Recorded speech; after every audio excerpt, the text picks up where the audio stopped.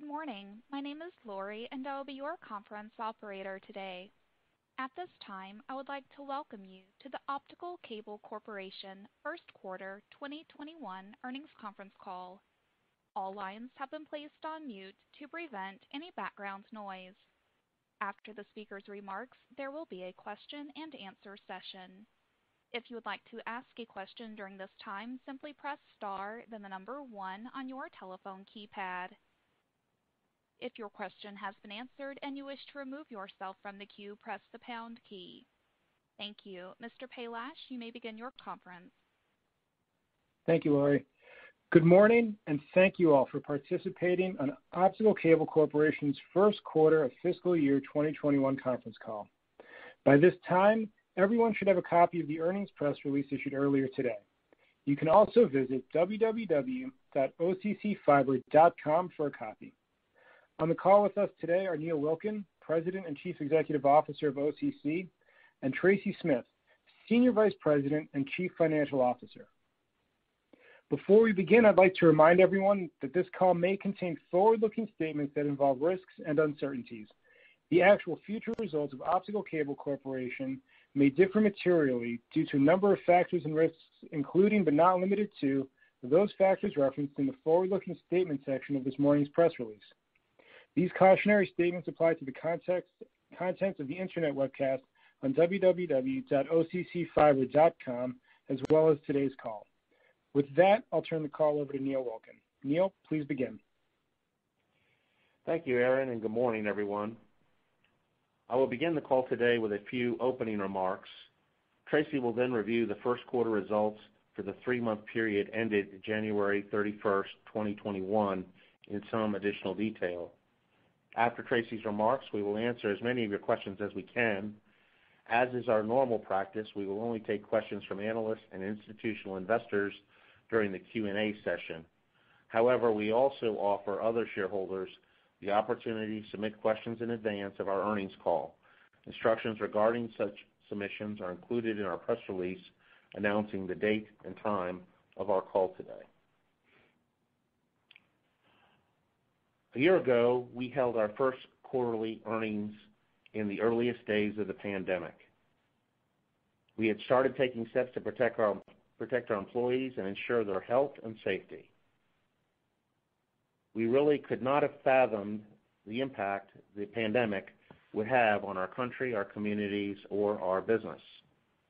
A year later, the OCC team is working to control what we can in a market environment that is still affected by the ongoing COVID-19 pandemic.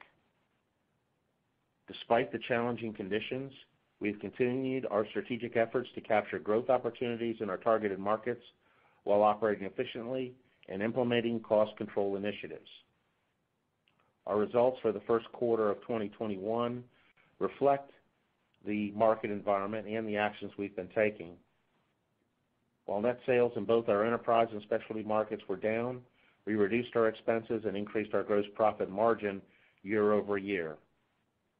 Tracy will get into the numbers in a moment. I'm incredibly proud of what the OCC team is accomplishing. Through their perseverance, we are providing our customers with the mission-critical products and solutions for which they rely on OCC. As part of these efforts, we have continued to serving our country's military and those on the front line against COVID-19. Looking ahead, we will continue to protect the business and build on our strong market position as we move forward. While the past year was challenging in many ways, we are optimistic that the end of the pandemic is in sight and that OCC is positioned to capture significant opportunities and create long-term shareholder value. OCC has a strong foundation and, as we've proven before, a resilient business model.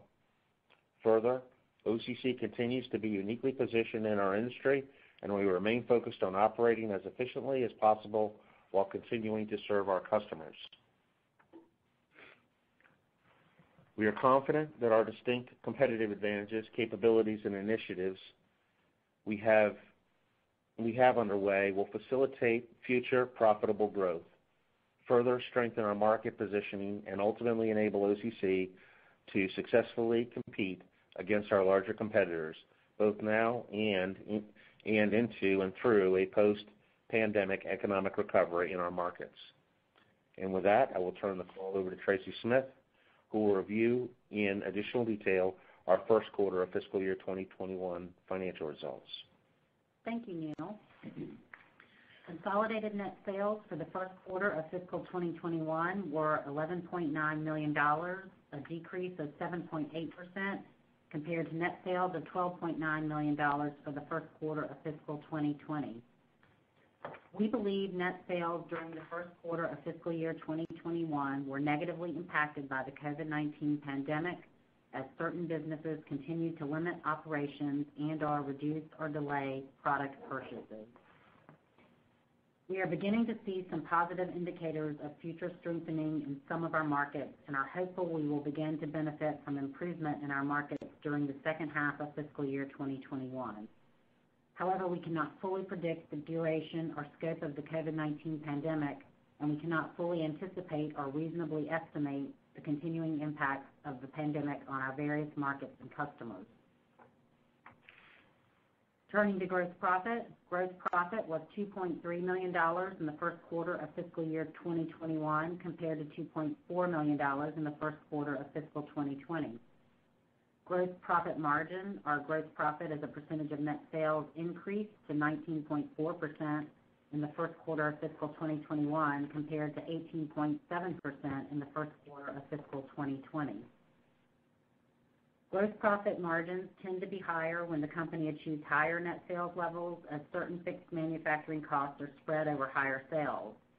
This operating leverage, which is beneficial at higher sales levels, was the primary factor putting downward pressure on gross profit margin during the first quarters of fiscal year 2021 and 2020. Actions that we took in fiscal years 2020 and 2019 positively impacted our gross profit margin in the first quarter of fiscal year 2021, resulting in a slightly improved gross profit margin when compared to the first quarter of fiscal year 2020, even considering a decrease in sales of approximately $1 million when comparing the two periods and resulting fixed costs being spread over fewer sales dollars.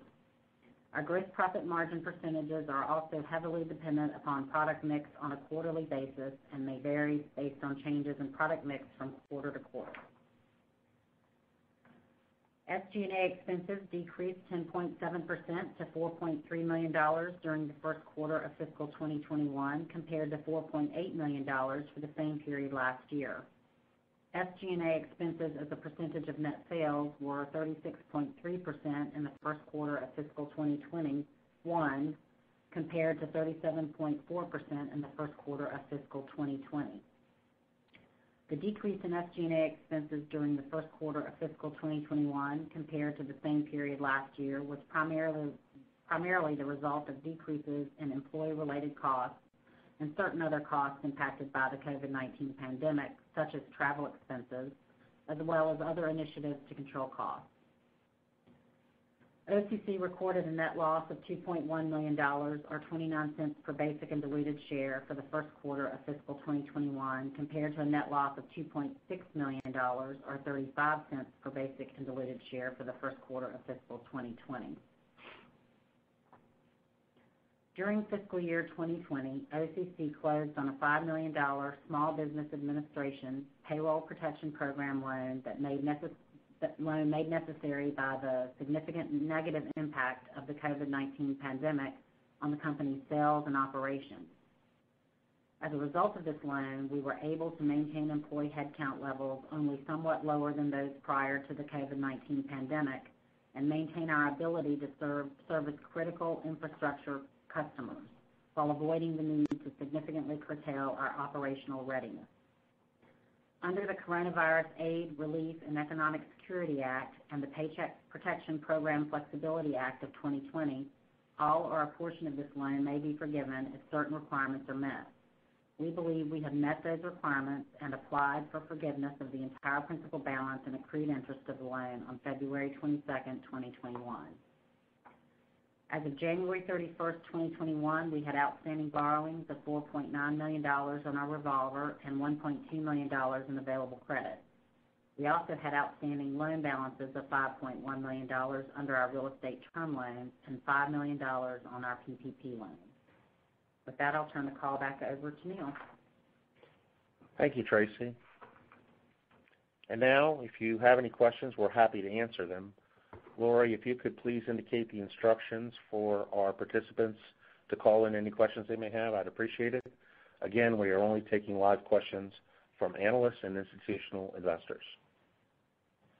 As a reminder, if you'd like to ask a question, please press star, then the number 1 on your telephone keypad. Again, that is star 1 to ask a question.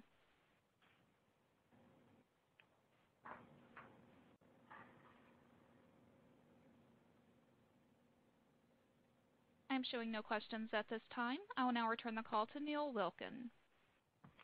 Thank you, Lori.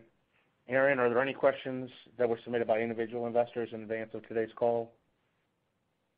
Neil, there were no questions submitted in advance of the call. Okay. Well, I would like to thank everyone for listening to our first quarter conference call today. As always, we appreciate your time and your interest in Optical Cable Corporation. Hope you all will continue to stay safe, and we appreciate your time. Thank you. Thank you for participating in the Optical Cable Corporation First Quarter 2021 Earnings Conference Call. You may now disconnect your lines and have a wonderful day.